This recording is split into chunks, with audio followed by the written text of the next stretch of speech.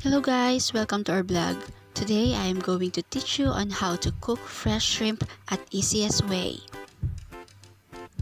First guys, we need to clean up the shrimp.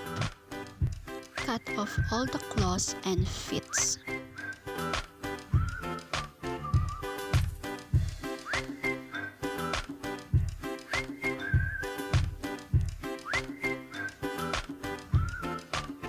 Set aside and let's make a dip sauce.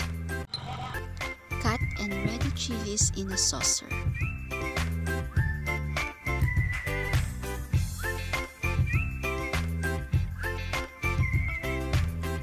Now add light soy sauce.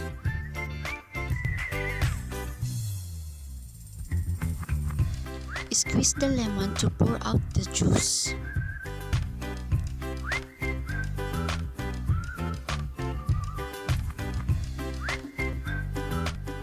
Take out the seeds and add the lemon juice with light soy sauce.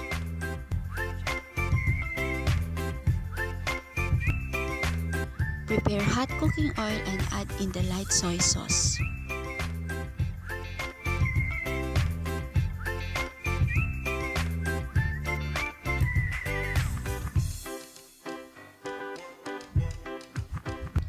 Now dip sauce is ready.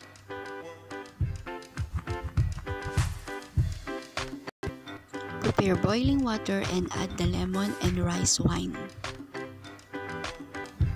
Let it boil about 1 minute.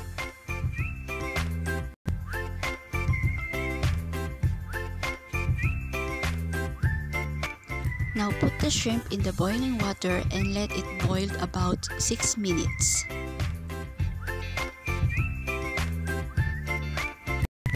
The shrimp is ready. Serve it while it's hot.